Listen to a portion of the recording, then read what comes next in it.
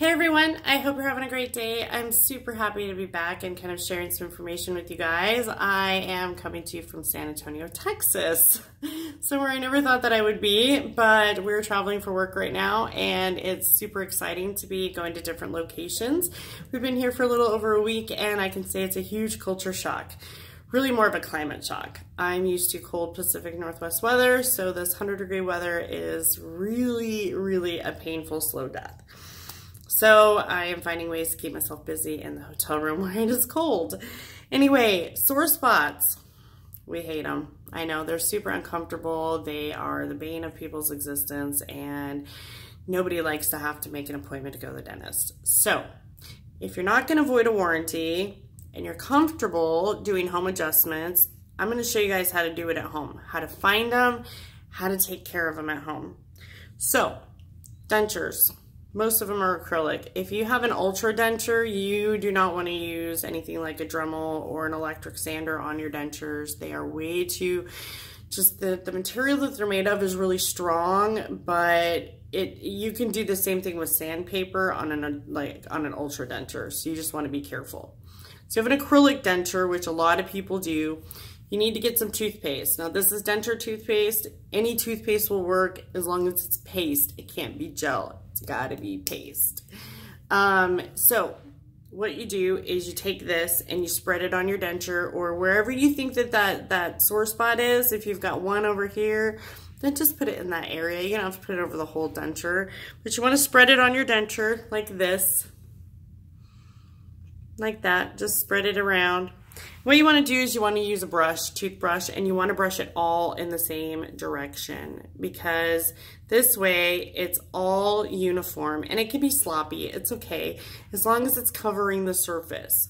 So when you're done with it, let it sit for about a minute. Let it get a little bit tacky, air dry, because that way it's not super wet and it won't smear easily. And what you want to do is, this is like PIP, which is what dentists use. It's an indication paste.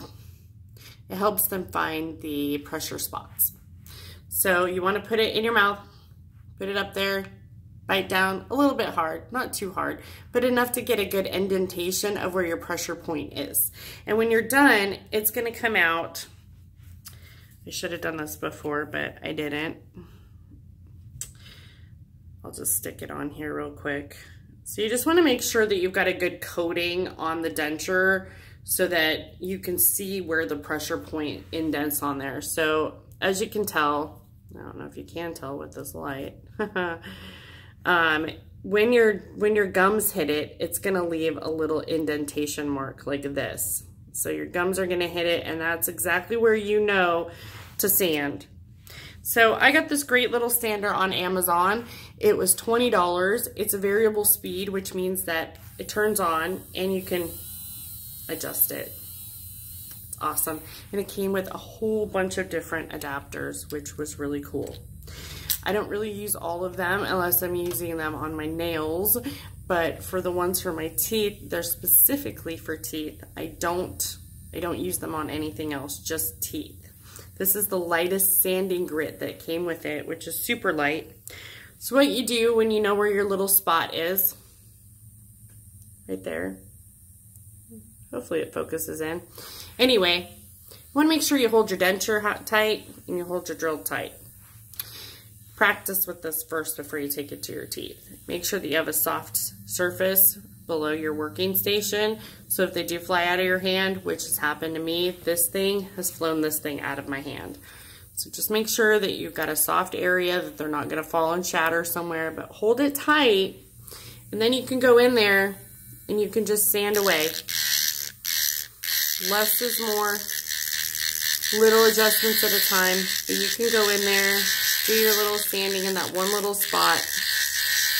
Now, you can do this over and over and over again until you get it right. You can't really, there's no limit on how much you can do. The only limit is how much you sand away. You don't want to do too much. So little adjustments at a time, little tiny ones, not too much pressure. Make sure that that it's light pressure. Wash them, scrub them, brush them, clean them, rinse them off, dry them. And when you're done drying them and you think that you've got the right the right combination on there. This is my bottoms. Take this, get one of these little sanding blocks. It's for nail buffering.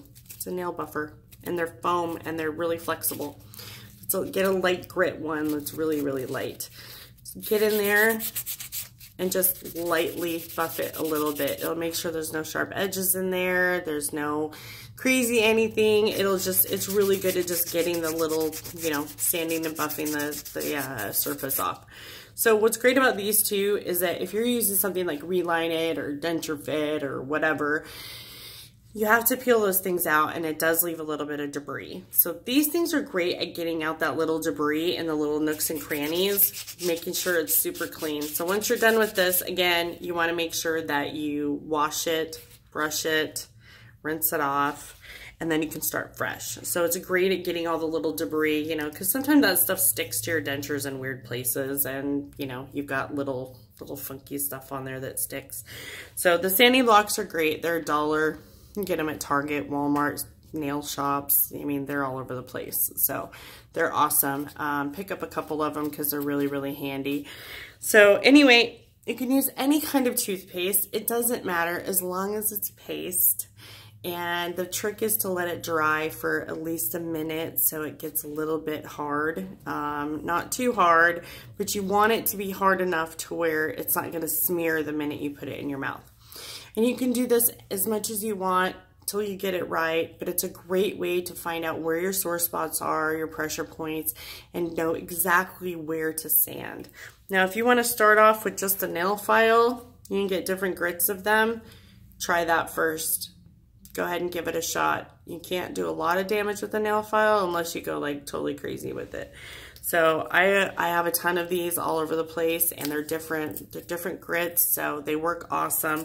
You can use these on the edges. They're really, really great. Don't take them to your teeth. Just don't.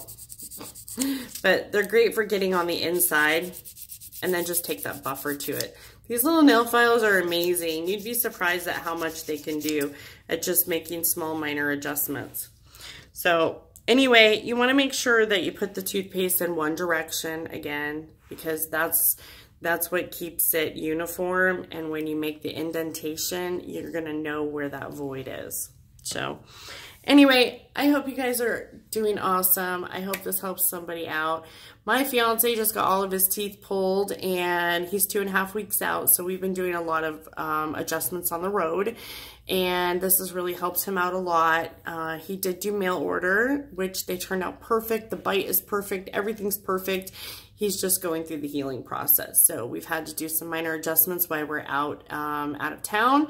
And this has been an excellent method to be able to do it. He is using Polygrip powder and the Reline It, and it's worked fantastic. So just if you guys have any questions or comments, please use the comments section. If you guys want to know where I got this little file, I'll be happy to post that for you.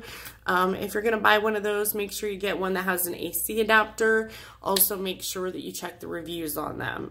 Some of them are not so good. Make sure that it's got pretty good reviews on it, and comes with some adapters. Most of them, you can buy the bits and stuff at like a nail store or whatever, a beauty store, but it's great when they come with their own because you don't have to go out and buy them. So anyway, I hope you guys have a great day. It's really good to be back, and I'm sure I will be back really, really soon. So bye, guys.